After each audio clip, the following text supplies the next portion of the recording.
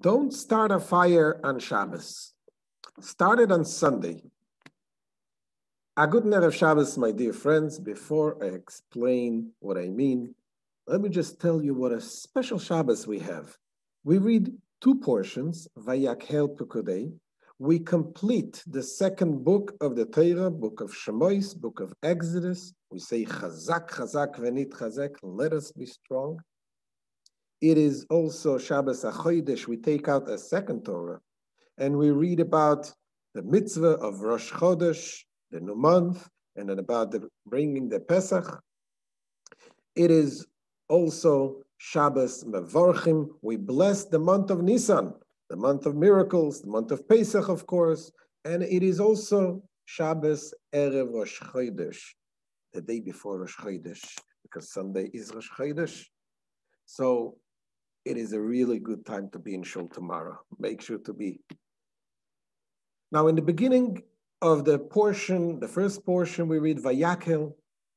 The Torah tells us about Moshe Rabbeinu gathering all the Jewish people and telling them about the building of the Mishkan, the sanctuary that they built in the temple.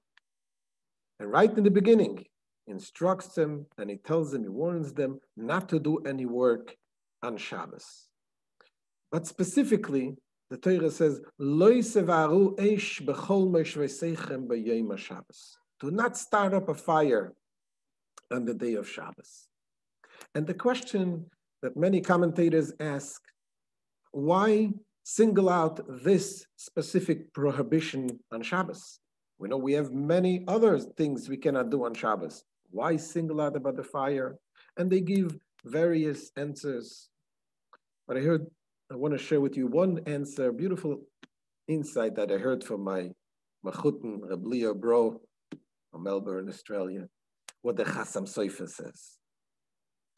And he says, Lo tevaru esh, do not start up the fire.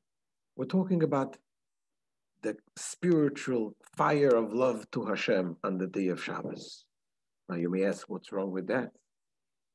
The point is, the fire of love to Hashem should not be starting on Shabbos.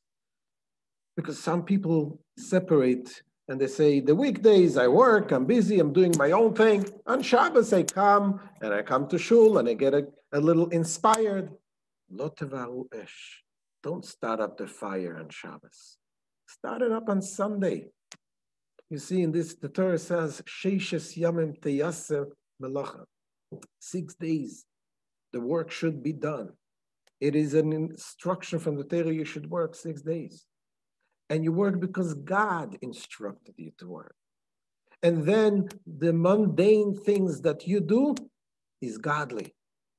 You get inspired by going to work because you do it for Hashem, because you do it to raise children, you do it to feed the family, to give tzedakah, and to do the right thing.